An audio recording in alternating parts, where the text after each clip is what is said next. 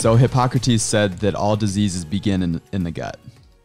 Hippocrates was a smart man. Yeah. Is it true? All disease begin in the gut because it linked to a lot of disease and conditions. Right. The gut is. Right. Research is finding more and more now that gut health is directly linked to autoimmune diseases, cognitive disorders, so brain function, things like cancer, fatigue, joint pain, inflammation, mood disorders, learning disabilities, even allergy and asthma and food sensitivities. So really what we're sitting down today to talk about is, was Hippocrates right? Do all diseases begin in the gut? And we have a special guest with us this morning. We have Dr. Phil Harris, who's a naturopathic physician and just an expert on all things gut. And, welcome to the show, by the way, Dr. Phil. Great to be here. Yeah. Was he right? Does all disease start in the gut? What are your thoughts on this? Well, that is about 90+% true. The other percentages are fragmented, but here's why. You have to have nutrients in every cell for the body to accomplish what it's going to each day. And the gut is where we get these nutrients absorbed, okay? Unless we're taking intravenous, which people don't go around with that in their arm daily. That's a little bit cumbersome to do. You've got to absorb nutrients in the gut. And sometimes we have people even born with issues with the gut not absorbing nutrients well. Let me start by telling a story. Stories are powerful. A few years ago, a couple of decades ago, when I've been in this about 38 years, I had a patient that was about 44 years of age. She had some weight issues, headache issues, energy issues. She came to me for help. I was certain I could help her, so I get her on a high nutrient diet, drinking raw juices made with the best juicer available, taking some of the best supplements known to man. She's following my instructions to the letter. I'm proud of her. She loses 5 pounds and plateaus and stops. Can't figure it out. This is earlier in my career. I wasn't sure what was going on. It just blew my mind. I was, what is wrong with this picture? This person's doing exactly what I'm saying. So we took a urine collection, sent it off to a lab. My mentor, Dr. Joel Robbins in Tulsa, told me to do this because he was my senior at the time. And the test came back showing that she was absorbing less than 10% of the nutrients she was taking in. Now, if you're absorbing less than 10% of what you're taking, whether it be supplements or eating right, you're not going to get a whole lot of productivity. Think if you were depositing money in your bank account and found out you were getting less than 10% in the account. Would you be happy about that? No. No. And when you go to make a withdrawal, you don't get what you want, and the body can't make the withdrawal either. So here's the good news. Put her through a gut reset and a gut cleanse, went back to the same plan, retested, absorption went to 40%. Now, that wasn't the goal, but it sure beats less than 10. And guess what happened? She began to lose weight.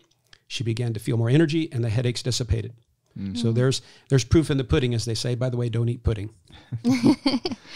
So from that story, what I'm hearing you say is that really what it is it doesn't matter the quality of the nutrients that you are getting, the supplements that you're taking. She was doing all of the right things. She was doing everything you advised her to do. That's correct. But her gut wasn't in a healthy place to absorb those nutrients. That's exactly correct. And just think if we hadn't looked further and asked questions, and this is why it's great to continue to learn, continue to ask people that know more than you do, to continue to dig. What if we hadn't done that? She could have dismissed the entire naturopathic concept and the entire natural medicine concept as this doesn't work, and gone right back to a medical model that we know is broken. And that would have been tragic in my mind.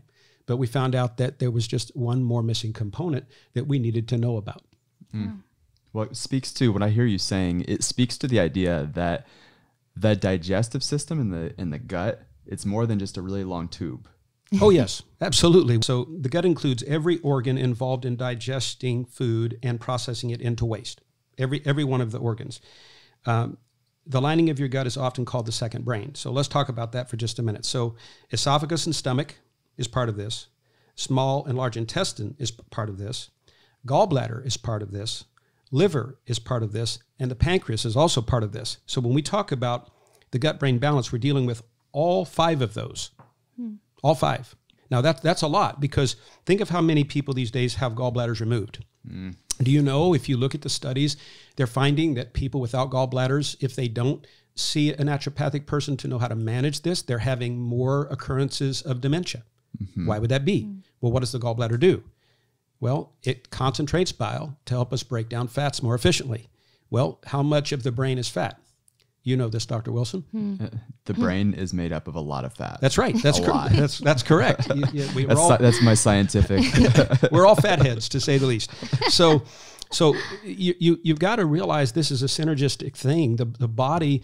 I tell people and patients and doctors when I teach them that I don't like categorical medicine. What I mean by that is, if we have a specialist in an area, I'm not saying they don't bring us any good, but why would I specialize in the right kidney, for instance, if I'm still drinking Mountain Dew every day?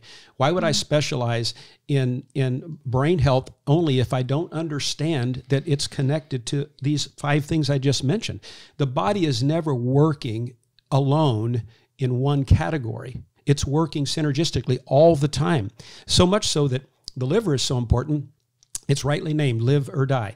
If you have a healthy liver, you can have lots of other health in the body. I'm telling you, this is the truth. The liver filters 540 gallons of blood a day. It's responsible for probably 1,000 different things in the body and counting. It's the most amazing organ, second only to the brain, and yet most of us eat foods that beat it down every single day. And we don't have to have cirrhosis or fatty liver disease to have a liver that is compromised. If it's compromised, we get in trouble. Eyesight is connected to liver. Most people don't know this.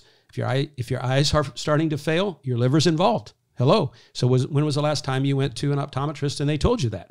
Okay. But you just have to keep in mind, when we say that all disease starts in the lower bowel, there's a lot of truth in this, because we cannot get the rest of the cells in the body satisfied without being able to get nutrients to every single cell in the body. Because the lower bowel, the gut, is responsible for not only absorption of nutrients, but also the production of vitamins. It's responsible for excreting toxins. It's responsible for regulating hormones and also regulating your metabolism. Yes. So this gut is so much more than just a long tube. It's responsible for how your body works, function of your immune system. 80% of your immune system is regulated by your gut. That's true. That's true. And how much of that have we heard during the COVID so-called epidemic? How many radio stations are talking about reducing sugar and get your gut healthy, because 75 to 80% of your immune system is right there in the gut. You don't hear any of this information. Either it's on purpose or ignorance. Either way, it's damaging for us not to know this information.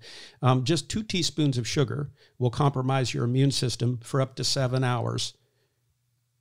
Okay? All right. So we start the day with more than 2 teaspoons, most people, and at the end of the day, we may have had 25 teaspoons of sugar, And so let me pan up on that a little bit, what you just said. So scientists call this nervous system the ENS, that's the enteric nervous system is what this is called. Scientists call it the little brain, but we find out it's not so little. The ENS is 2 thin layers or more than 100 million nerve cells lining your gastrointestinal tract, esophagus, and rectum. I'm going to say that again. So scientists call this the little brain, the enteric nervous system, ENS, and it's not so little. The ENS is 2 thin layers of more than 100 million nerve cells lining your gastrointestinal tract from the esophagus all the way to the rectum. And a lot of people will say to that, that's fine for people who have gut issues, but I don't have gut issues. I don't have diarrhea. I don't have constipation. I have pretty normal stools. Yep. What are some of the things that you've noticed that is maybe indirectly linked to the gut, but not necessarily direct symptoms of GI distress? Like, what are some of the things that you've noticed along the way that, why does this person need to be listening if they don't have necessarily symptoms of GI distress? Well, that's an excellent point. I'm glad you brought it up, because we first think of, well, you know this in the chiropractic field, so let's talk about that for just a minute. So as a chiropractor, you always have to teach people this is not just about pain management, okay? Which it's not. It's not about pain management. Only about 6% of the nerves in the spine conduct pain. The rest of them are communicators. So really, in chiropractic world, chiropractors are nervous system correction management health system. That's what it's all about. It's a whole lot more than just, oh, you got rid of my pain. Thanks, doctor. So some people will say, I don't need a chiropractor because I'm not in pain. 100% wrong. But it's also 100% wrong to say, well, I don't have bloating. I don't belch. I don't have nausea. I don't have acid reflux. So doc, why would I need to come and see you for gut health? Mm-hmm. Well, here's the thing. If you have any skin issues going on, let's say eczema, that's a pretty popular one. Okay. Skin is always a reflection of what's going on in the gut and the liver. Even acne is related to this. So I've had dermatologists tell my patients that your diet has nothing to do with acne. Have you heard this before? Oh, yeah. Okay. I heard that when I was a kid. Okay. All right. Yeah, and I know your story. You have quite a story about some medication you took that did some quite a bit of damage, to your gut. And the doctor was even kind enough to tell you, this is not going to be good. And you said, I want it because you wanted to look good, right? I didn't want pimples. You didn't want pimples, So we have a real testimony sitting right here with Dr. Wilson in this already, which you might want to expound on that in a minute. But I'll tell you that I have had experience with this with my own daughter. When she was born, she had taken a breath while she was still in the womb. She had also had a stool when she was in the womb, a stool. So she inhaled what they call meconium poisoning. And of course, thankfully, she recovered from all that, but she had some skin problems and eye infections and ear infections and things, and couldn't figure out what was going on. We were doing all the typical things, the cortisone creams, the antibiotics, and it just kept going on. And then, thank God I met this mentor of mine, Dr. Joel Robinson. He says, look, this is not what's wrong. This is an internal issue. This is an internal issue. And at first I'm listening. What's he talking about? This is not an internal issue. This is an external. Doesn't he have eyes? Can't he see that the skin is inflamed? And so we began to take a different route due to frustration. Put her on raw juices and good supplementation, a couple of enemas a day to clean the gut. Now he said, before this gets better, it's going to get worse. So this is what we call healing crisis. Everybody has to understand when we're moving detoxification, sometimes things get worse before they get better. Like peeling an onion. That's exactly a good example. Onions have layers, and that's what we call it in the naturopathic world, peeling the onion. So we took these steps, and sure enough, got worse before it got better, but we only used things like vitamin E or aloe instead of anything chemical, so the body could continue to push out what it was trying to get rid of, because the body uses the skin to get rid of toxins. This is called vicarious elimination. And kids have more energy to push things to the surface of the skin than adults. That's why they have more rashes than adults typically. But within just a few months, this began to dissipate and fade, and the eye infections began to go away, and the ear infections began to go away. And lo and behold, now you have a daughter with no skin issues. Okay, but she started off with some toxicity that a lot of kids don't start with, and that was the body was simply trying to get rid of this. And here's something else that happened during that detox. Her little wrists would swell, just puff up and swell during this detox, and you'd think, I'm killing my kid. I mean, this is ridiculous. What's going on? So I'd call a doctor. He would say, oh, no, that's probably toxins that are actually still stuck in the joints. Just give it some time. The body knows what it's doing. Sure enough, just a few weeks later, all the puffiness began to come down and go away. So these are things we have to learn about the system and how the body can heal if we'll give it the right things. And it always does it every single time. Innate is always correct. Innate always knows what it's doing. It just simply has things standing in its way. And many times it's toxicity that starts in the gut. Yeah. And most people don't know where that's coming from. They don't know why it started, how it started, what it's even expressing as. And I think the traditional approach when it comes to the gut is kind of a bombing approach. Just kind of bomb the city instead of target the problem. Right. So it's like bombing a city when we're really just trying to eliminate one of those little buildings there that was problematic. Right. And what I'm talking about is obviously with the use of antibiotics. Right. So, you've got whatever type of issue, meconium as an example, used meconium, swallowing meconium poisoning. What do? Here we go. We're going to do the rounds of antibiotics, whether it's 3, 6, 9 days, whatever that is. Right. And right from birth, this child is now taking an antibiotic. Talk to me about an antibiotic. It's anti-life. And so that doesn't just kill the bad bacteria, Dr. Phil. It does what? It kills all the bacteria in its path. And we have to know that that has to be corrected. And very few, thankfully, some medical doctors will tell the patients they need to follow up any antibiotic with a good round of probiotics, but not many do. And if you're on antibiotics for even just a short term, just a couple of weeks, it's going to do pretty extensive damage to that flora. I mean, some studies show that we should have up to 5 pounds of healthy flora in our gut if we have a premium gut. But most people probably have less than 1 pound because of the damage that we've done through sugar, antibiotics, and alcohol. I mean, it's not just the antibiotics. We do lots of other things that cause the gut a lot of trouble. And that's where I think a lot of people need some guidance. And this is a topic that we could go into for really hours at a time. And one that we do go into hours at a time when we do our big seminars. And that's what we're doing at this next, we call it a makeover. It's a whole health makeover, but it's specific to the gut, where we're going into in-depth information on, hey, what is this thing called this microbiome? You hear that word microbiome, where there's a balance of good bacteria and bad bacteria. When it comes to probiotics, what do you look for? What do you do? Do you have to refrigerate or don't you refrigerate? How do you establish a good, healthy gut flora and thereby establishing a strong immune system? How do you build health over time rather than just treat diseases when they pop up?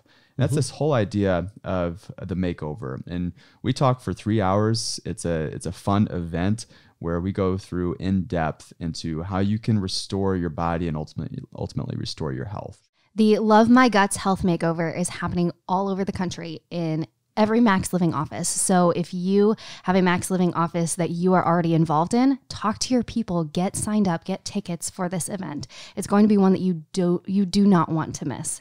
If you don't have a Max Living office that you're already involved in and already a part of their family, it's super easy. Go to the website, maxliving.com. There is a yellow button in the top right corner. It's called Find a Clinic. And all you have to do is type in your zip code. It'll pull up the Max Living office that's nearest you and give them a call. Get involved because this information can absolutely change your life.